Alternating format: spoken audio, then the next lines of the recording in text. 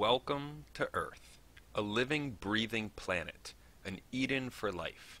The forces of nature have conspired in an unimaginable coincidence to establish this oasis we call home. Increase the strength of gravity and stars would collapse into black holes. Decrease it and stars and planets would never form. Vary the strength of the electromagnetic force and atoms would become unstable. Vary the strength of the strong nuclear force, and the nuclei of atoms would become unstable. Or so the argument goes. So unlikely is the coincidence of all the forces being just right that many have argued the universe must have been fine-tuned by an intelligent being to allow for our existence. Now let's for a moment ignore all the lions, tigers, bears, and sharks that want to eat us. Let's ignore all the bacteria and viruses that want to infect us. Let's ignore all the poisonous snakes, fish, plants, and mushrooms that would kill us after just one bite. Let's ignore the forest fires, blizzards, tornadoes, tsunamis, hurricanes, avalanches, earthquakes, landslides, and volcanoes that can also kill us.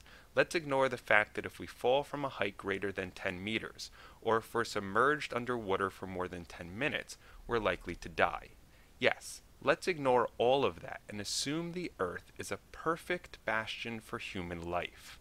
Let's for a moment wrap ourselves in a blanket of ignorance and arrogance and assume the Earth and the universe were clearly designed just for us. Unfortunately, most of the Earth is off limits for human life. Take us above 8,000 meters above sea level, and we will slowly die from lack of oxygen. Going below 2,000 meters below sea level, and we slowly cook from the heat of the Earth's interior. It turns out less than 0.5% of the Earth's total volume is capable of sustaining human life. Meaning, even if we imagine Earth to be the Eden we know it's not, more than 99.5% of it would kill us rather quickly. But this is just Earth. Surely the space around us, our solar system, will be more hospitable for us. Actually, no. Go outside your Earth's atmosphere and you would quickly die in the vacuum of space. And if the zero pressure didn't get you, the scorching heat in the sun, the freezing cold in the shade, or the cosmic radiation would do you in quickly. But what about all those planets? Well, you'd burn on Mercury, you'd freeze on Pluto, you'd suffocate then freeze on Mars. There's no place to stand on Jupiter, Saturn, Uranus, or Neptune, and on Venus you'd be cooked and crushed to death in short order. So no other place in the entire solar system is hospitable for human life. Oh, and it gets worse. Now let's assume for a moment, despite everything modern science has been able to tell us about extrasolar planets, that every single star in every single galaxy has an Earth-like planet orbiting it. And let's also ignore the giant cosmic voids found between clusters of galaxies.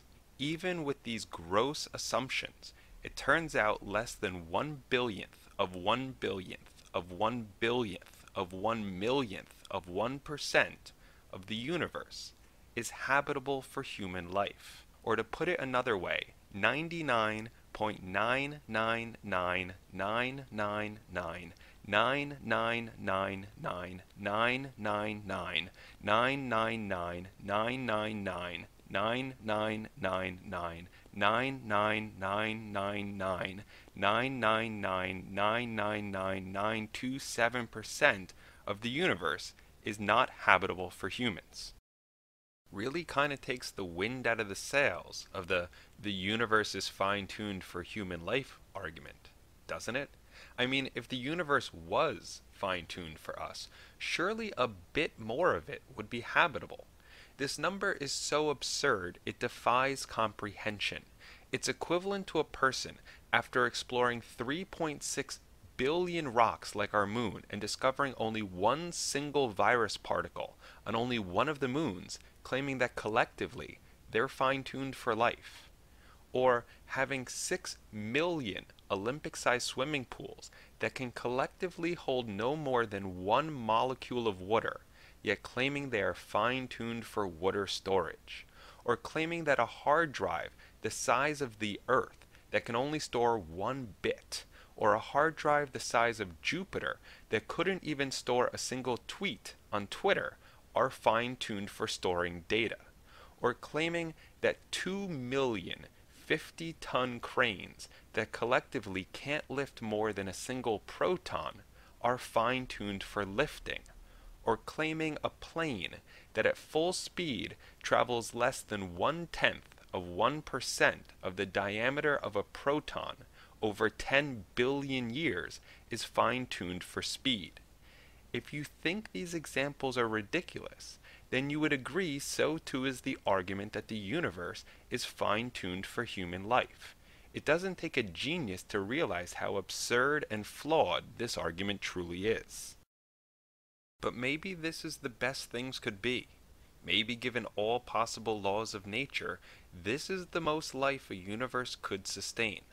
Well, that sounds like the intelligent being that fine-tuned the universe in the first place isn't really all-powerful after all. So what does modern science have to say about why the universe is the way it is? Why it has the physics, the forces, the fundamental constants it does?